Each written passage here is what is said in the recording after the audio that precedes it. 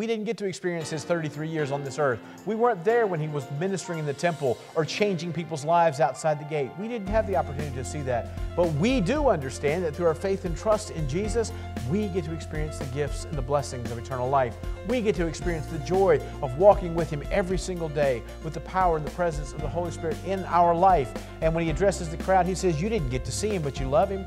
We don't get to see Him. But as believers, we still understand that He loves us so much, and we turn around and love Him.